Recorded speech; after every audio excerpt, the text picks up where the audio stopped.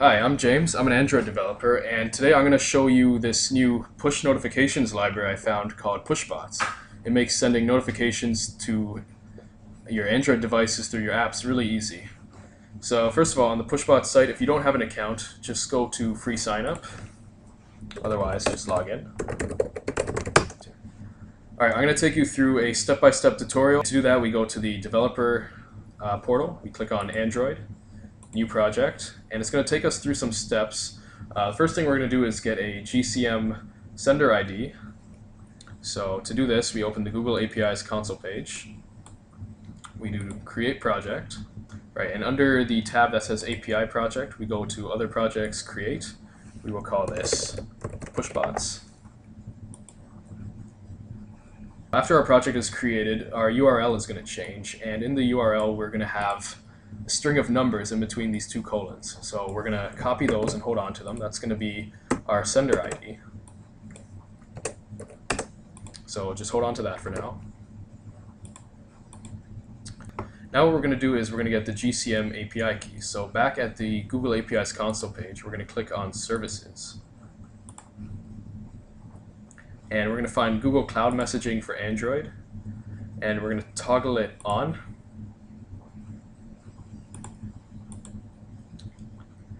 Now from the sidebar, we're going to go to API Access, and we are going to create new server key. And we just hit create. And now what we're going to do is we're going to copy this top API key under key for server apps, and we're going to hold on to that for now. Now we're going to click on new PushBots app. So now at this step under the new PushBots app, what we're going to do is we're going to go to our dashboard and add application. So we will call our application PushBots. We can give it a description if we like. We're going to choose Android as our platform. And we're going to add our API key that we got from Google. Then we hit Add Application, and we're going to be given our Android application ID. So now we're going to hold on to that. Now within Eclipse, we're going to create a new project in which we're going to use PushBots. So the website has step-by-step guides for doing this. I will just do it within Eclipse right now. So File, New, Project, Android. Is going to be called PushBots.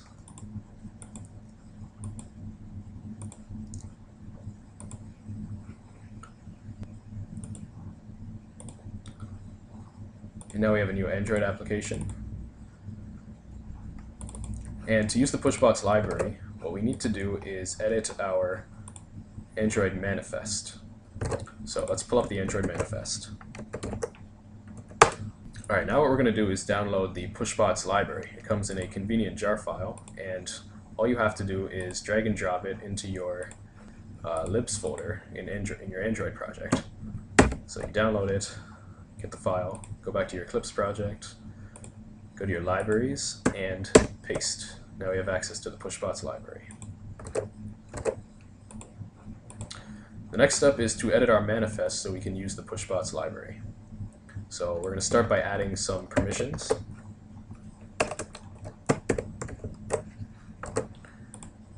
The next step is to add some activities, receivers, and services in our application section.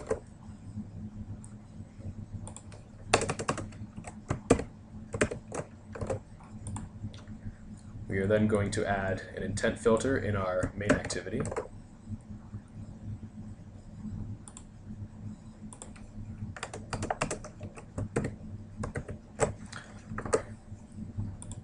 And finally, we're going to do a find and replace of the placeholder PB package with our actual package name, which in this example is com.example.pushbots. And we can just do replace all, and we're set. Now, using the PushBots library itself is really nice and easy. We have a one-liner to initiate it, pushbots.init, taking 3 arguments, this, the sender ID, and the application ID. So back in main activity, Right after our onCreate, we can initialize the PushBots library. Don't forget to import it.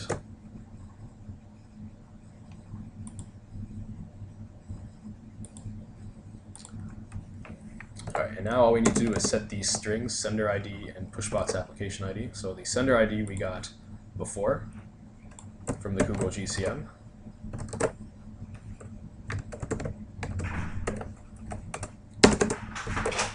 And the Android application ID we got from the PushBots website.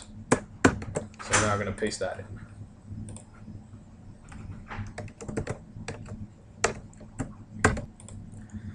Alright, so back at our dashboard, we see that we have one app, but no devices registered. So that's going to change because in Eclipse, we are going to run our project. I run it as an Android application, and I'm installing it right on my phone.